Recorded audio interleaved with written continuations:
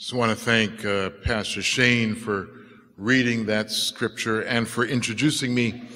Indeed, I was a student of his, and I declare it was one of the best classes I ever took. I learned so much, Pastor Shane, in his class that I think my entire preaching has been enhanced dramatically. If any of you ever have a chance to take a class from Pastor Shane, I encourage you to do so.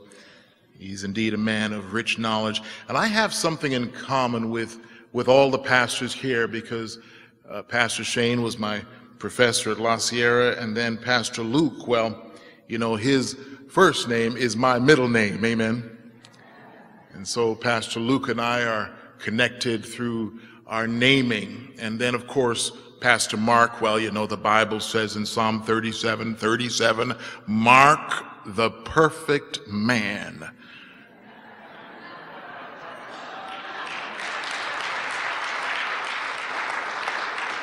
Amen. Mark the perfect man. And so I'm just so happy to be able to be with you here today and to share God's word on this great morning. I'm going to put this down here. I want to just share with you briefly on the subject I've entitled, Getting God's Attention.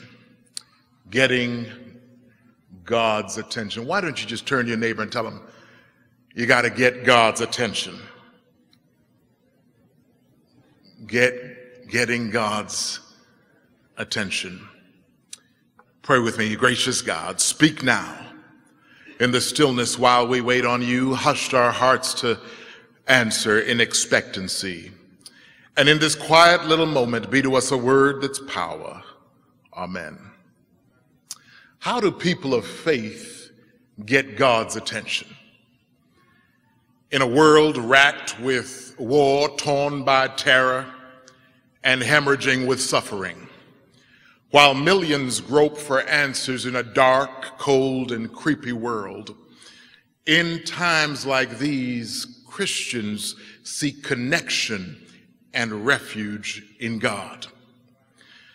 And in that two-way contact, God hears us and we hear God. But when that connection breaks, both God and God's people struggle to get each other's attention. And after 3 raging storms, 5 unsettling earthquakes, the worst mass shooting in modern U.S. history, and a looming conflict with North Korea, most people of faith today just wonder, how do I get the assurance of God's abiding presence? And just like these biblical post-exilic people, we may ask, how do I get God's comfort, God's protection, and God's attention? But for these ancient people of faith seeking connection with a seemingly inattentive God, God says to the prophet, never mind getting my attention, you get their attention. Cry aloud, spare not, lift up your voice like a trumpet, and tell my people their sins. God instructs the people, the prophet, to go against all accepted norms, violate their vaulted values of decency, and cry aloud, breach their personal privacy, and tell their business publicly. Suspend their subtle sensibilities and don't hold back. Get the attention of these so-called good, temple-going, animal-sacrificing, commandment-keeping, Sabbath-observing, praying, fasting, post-exilic people of God, and tell them about their sins. God says, speak this message to so-called good people, not the pagan worshipers of Baal and Nebo and Molech or Ashtoreth, or those deaf, dumb, and dead gods can't see, hear, or speak. We know already We know this already because Prophet Elijah taunted those same pagan worshipers. They begged and pleaded and sang and danced and prayed to their gods. They tried everything they could, but Baal didn't hear, and Nebo didn't answer, and Molech didn't help, and Ashtoreth didn't move. But now, the house of Israel faces a similar crisis because they no longer hear from the true and living God. They worship, they fast, and they pray, but they feel like somehow they just can't get God's attention. They felt God had become blind, deaf, and dumb like those pagan gods. So now the true and living God says, I want you to tell this house of Jacob about their sins. Prophesy after the exile to interpret past and present judgment. Tell this message to a released and restored people who want to be good but just don't know how. The reader can find messages of future judgment for other nations in previous chapters, but in Isaiah 58, 1-10, the prophet speaks to a people God had already judged in the Babylonian captivity, the house of Jacob. They now tried harder to do better and be more faithful. They called themselves the people of God. But while they worshiped, prayed, and fasted, they agonized. And while they studied God's word and God's way, they cried. You could hear them complaining and asking, why can't we get God's attention? Why does God not hear? Why won't God help us with our lives and protect us and comfort us? I hear them say, why should I pray any longer? Why should I fast anymore? God, you don't even notice and you don't even hear. What do you do when you feel like you can't get God's attention? What do you do when it seems like God does not hear your cry? How do you handle dark despair, cold cheerlessness, and creepy circumstances all alone without the assurance of God's presence? And how do you help others struggling with this same predicament? Here, God addresses their concern with this prophetic plain talk. You fast and worship to look good while making profit. But during your fast, you hit the poor with your fist. You win in life and get on top, but all others get to sink to the bottom and lose. You're only fasting to pretend like you're on my side, but deep down, you're just looking out for yourselves. Oh, what a sham you pull and what a lie you tell. Who do you think you're fooling? The God of heaven? I see through your lies and I hear your false piety. How dare you call it prayer when you don't live to be the hands and feet of the God who answers prayer? How dare you call your fast real when what you do in your daily life is so unreal and fraudulent? How dare you say you love God when you don't love the ones God loves? How dare you claim faithfulness to God when you think you could fool the God of the faithful? But then the focus shifts from these false worshipers complaining about God to the very God they're complaining to. God asks the question in verse 5, do you think this is the kind of fast I'm looking for? Do I want you to show off your humility? Do I want mere mechanical, meaningless ritual? Do I want outward sorrow but no heartfelt remorse? That may be the kind of fast the pagan gods accept. The pagans believed their gods took the side of the rich, and they aligned with the rich but neglected the poor, the widows, and the strangers. But our God is different. Riches don't get God's attention. In Psalm 68 verse 5, God claims to be a father to the fatherless and a defender of the widow. That's the poor. Proverbs 19:17 said, whoever helps the poor lends to God. And in Isaiah 58, we hear God saying, I ain't hearing you unless you get your heart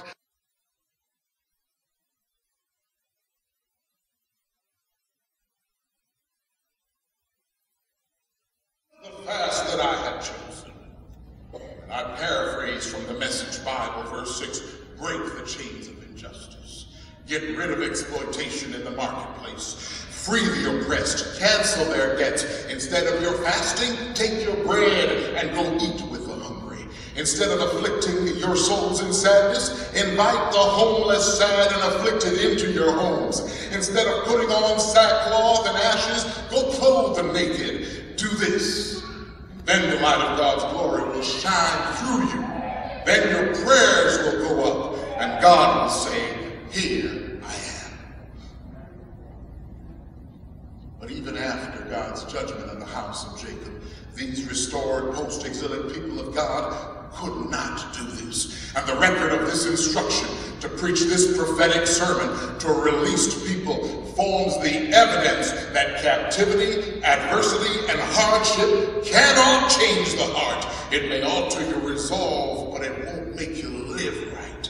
Their ego and pride won't let them see that everything they had was a gift from God. Their wealth, their strength, their wisdom to get money, all of it came from God. In Isaiah 29:13, God cites the problem. "This people draw near me with their mouth, and with their lips do honor me, but have removed their heart far from me." By delivering this message to an exiled people, God demonstrates that even repentant, God-fearing people cannot produce all that God wants from them, no matter how much they try. That's why, though they tried, they couldn't get God's attention.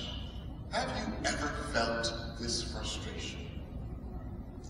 You try, but God looks away from you. You work hard, but God never even winks at you. You do your best, but God does not smile at you. Have you ever asked these questions here at the Vallejo Drive Seventh-day Adventist Church? How do I get God's attention? What causes God to stir on the throne and look my way? If you have, then in some way this passage tells your story. But here's the bad news. These people had a heart problem. Only hearts aligned with God's heart can get God's attention. Fasting and praying don't get God's attention unless the heart is right. But wait, there's even more bad news. No man or woman, boy or girl can align their heart with God's heart. God and God alone must fix the human heart. And for God to get what God wants from God's people, then God must do something more for God's people. We ought not get uppity here today and look down at these folks in the text, because we can't do what God wants either without God. Unless God changes our hearts, we will never be aligned with God. And in Ezekiel 36:26, God speaks to these same exiled people and promises to give them a new heart and a new spirit. God says, "I'll take away the stony heart out of your flesh, and I will give you a heart of flesh." And in the gospel story, God gets our attention through the great love displayed on the cross. And in the gospel story, God expresses that his love for humanity is so profound that he's willing to change every human heart and every human life. Paul declares in 2 Corinthians chapter 5, verse 17, "Therefore, if any man be in Christ, he is a new creature. In Christ Jesus, God not only fulfills the promise of Ezekiel 36:26 to bring and give us a new heart, but he also satisfies the demands of Isaiah 58. In Luke 4:18, Christ himself answers the demands of our passage. Christ Jesus proclaims that he came to preach the gospel to the poor and heal the brokenhearted and preach deliverance to the captives and the recovering of sight to the blind and to set at liberty them that are bruised and to preach the acceptable year of the Lord." In his work and life, Jesus fulfilled the perfect righteous fast and prayer and work and justice God demands. Oh, hallelujah for the Lamb of God this morning. He fasted and he got God's attention. He prayed and got God's attention. He fed the hungry, and he is the bread of life for every hungry soul. He not only did righteousness, but he himself is righteousness, and he clothes all of us with his robe of righteousness. On the cross, God crucified the entirety of the human family. He crucified all our human pride and our ego. The cross cast the selfishness and the pride and the glory of man in the dust, so that now with hearts that are new and aligned with the heart of God, we can be God's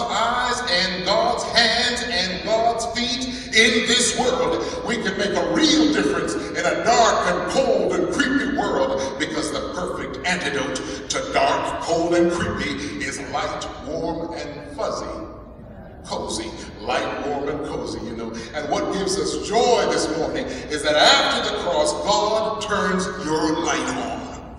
Verse 8 says, then shall your light break free like the morning. The Message Bible puts it this way, do this, and the lights will turn on in your life. Whenever I call in the name of Jesus, I get God's attention. God hears and answers and says, here am I. When I need God most, God's presence draws near and God turns my lights on. How do I know? I know because that's my testimony. I'm all wrapped up and tied up in God's program, you see. I testify I used to be fixated on my own agenda at one time, but God changed my heart and turned my lights on. I know my story is your story, so go on and say amen if you feel like it. I do declare I'm not what I used to be, because Jesus changed me and made me his child, and now I get God's attention anytime I need it. I do declare I'm now one of his sons, and yes, I know I'm a child of God, just like all of you here this morning. How do I know I'm a child of God? I know because he pays the child support. That's right, he takes care of me, hallelujah. How do I know? I know because he changed my name. He changed me completely. He says, a new name will I give you. How do I know? I know because he always stops to pick me up when I fall. How do I know? I know because, like verse 8 of this passage says, he turned this little light of mine on, and now he always sends me on soul-saving missions to shine the light of God's love for others who are lost in darkness and looking to hear his voice. You see, while I've been trying to get God's attention, God's been trying to get mine. But God's goal was not so much to get my attention. God just wanted to turn my light on and let my light shine.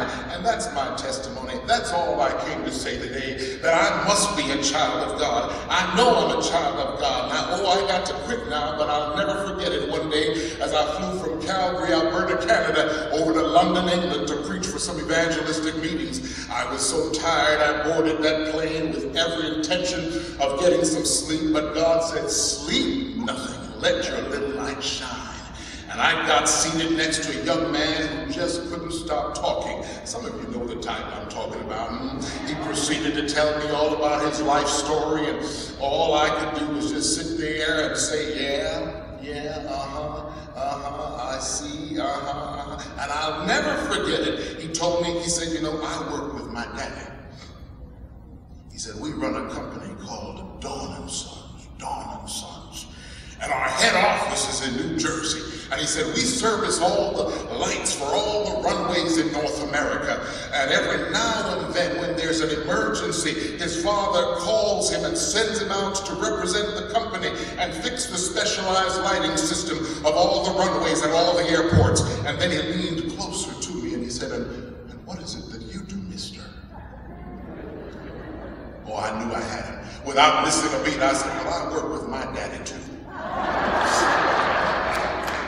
We run a company called God & Sons. God & Sons? I say, yeah, God & Sons. We supply and service the lights for all the planets. And every now and then, my daddy sends me out on a mission, critical emergency errand journey to rescue folks caught in darkness. Oh, but all of you here at the Vallejo Drive Seventh-day Adventist Church form vital parts of this great company, God & Sons and Daughters. Amen, somebody. We're all children of God. We're lit with the flame of God's love. No storm can stop us. No earthquake can destroy us. No gunman can vanquish our light. No war can end our message of life and hope and love and joy and peace. Thus, God called us here, right here, to shine a light that illuminates all the darkness right here in this community. If you get on God's program, God's eyes rest upon you. You'll have God's comfort, God's protection, and yes, God's attention. As I begin my ministry here at this great community of faith, I know somebody here today wants God to change your heart, give you a new heart, and turn your light on. If that's your desire, I just invite you to stand with me right where you are. I want to pray for you right now, just when you stand with me real quick right now. Gracious God, we thank you for your love and mercy. We thank you for your goodness and your grace. We thank you, oh God, for the power of the gospel that shines with a luminescent glory in our lives, bringing transformation for our darkness and a light that not only lights up our life, but is bright enough to light this entire community. We thank you for this great community of faith. For every member, bless us here right now. May your spirit abide for all of us who desire your power, your grace, your goodness, and your glory in our lives to be that shining light. Bless us now in the name of Jesus. Amen. Remain standing with me as we sing that great song we learned so many years ago, 580, This Little Light of Mine, this little light